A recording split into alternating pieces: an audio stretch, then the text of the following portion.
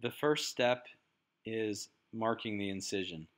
The incision for an upper blepharoplasty is typically made in the natural eyelid crease. This generally measures about 8 to 10 millimeters from the eyelashes. You can see this with the green line.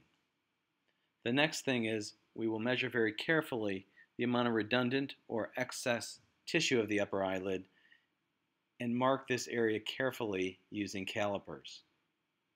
We will connect the lower marking with the upper marking. This is the area that we will localize and then excise during the procedure.